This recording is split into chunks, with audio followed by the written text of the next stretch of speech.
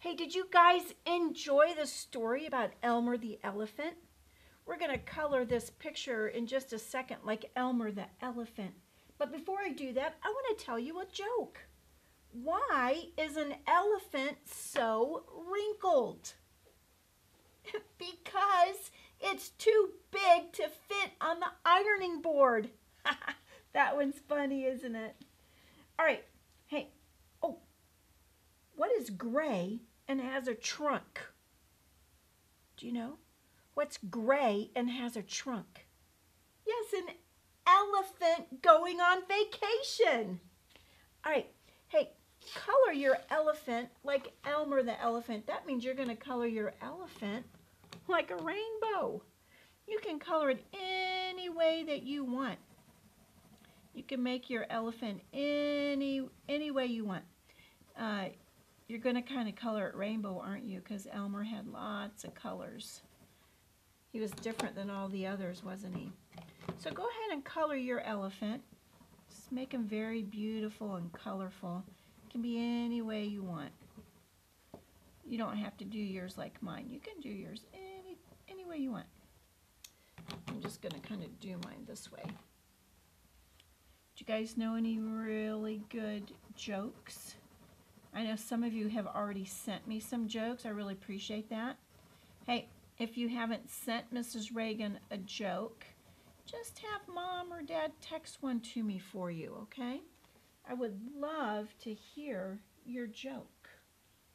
Do you guys know what happened to Ray when he was stepped on by an elephant? He became an X-ray. That's a funny one, isn't it? But you find a joke and have Mom and Dad send that to me, okay? Jokes are kind of fun to tell. I like hearing jokes. And I would love to hear you tell me a joke. Go ahead and keep coloring that elephant. He can be any way you want. This will probably take a little while to finish this up, but that's okay. Make your elephant beautiful. When your elephant is all done, guess what we're going to do? We're going to cut our elephant out when they're all done. I'm going to cut out that elephant. I hope you guys are having a wonderful, wonderful day. Can you believe that it's already May? Isn't that amazing? Can't believe we're already into the month of May. That's really something. It is already May. Wowee. All right. You guys can finish up that elephant.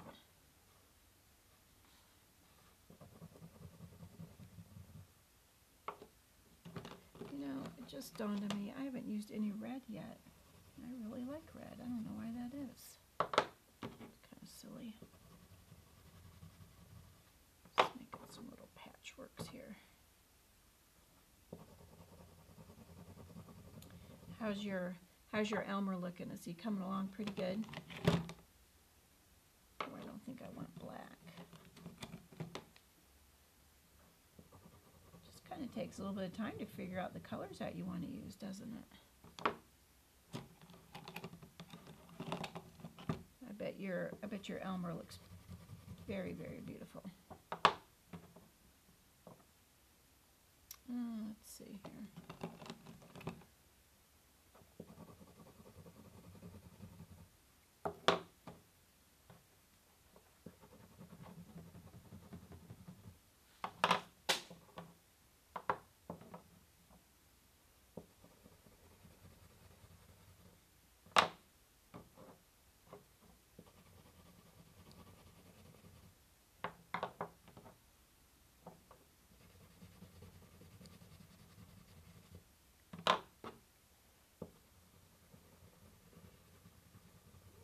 Patchwork Elmer's coming along. And let's see, I think I'll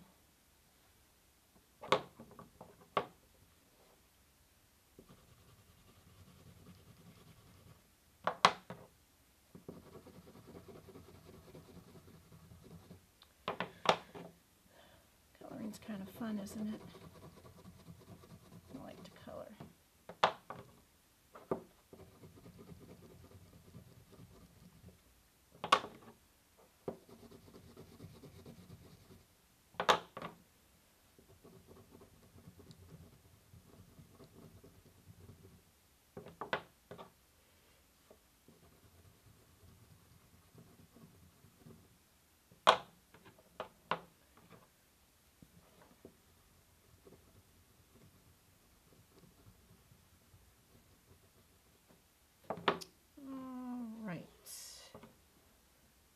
Finish this up. I have to finish this trunk, don't I? You guys are really being good workers. So let's go up his trunk here. Make a little patchwork on his trunk. Good. It's okay if you go out the lines a little bit because we're going to cut this out, so don't worry about that. Just take some planning when you're doing a patchwork elephant. Would have gone a lot faster if we had just done it all gray, huh? Yeah. All right. We got one patchwork elephant right there. And now we're going to cut it out. We're going to start, do you see the dashed line that goes all the way around my elephant? We're going to cut on that dashed line all the way around. Oh, Mrs. Reagan, you forgot to color his tail. Huh. You know, when I was a little girl in Africa, they used to make bracelets from the hair at the end of the elephant's tail. And I have a bracelet made with elephant hair. Maybe I can bring that in and show it to you on video. That's pretty cool. I need a little bit of yellow on his tail, don't I? Ha! I forgot his tail. You know, an elephant has tusks. Those are actually big teeth. So we're just going to leave those white. All right, so we're going to start right here at the dash line, and we're just going to go all the way around until we're all done cutting him out. Start on that dash line. Do your best. Stay on that dash line. Remember, you're using that helping hand to turn the page. Right, that helping hand is your helper. I'm just going to keep turning that page. Make sure that you have thumbkin on top. If you have thumbkin on top, sometimes that thumbkin gets underneath. We want to keep him on the top. We're just going to keep turning like this. Keep turning your paper. That helping hand is your helper.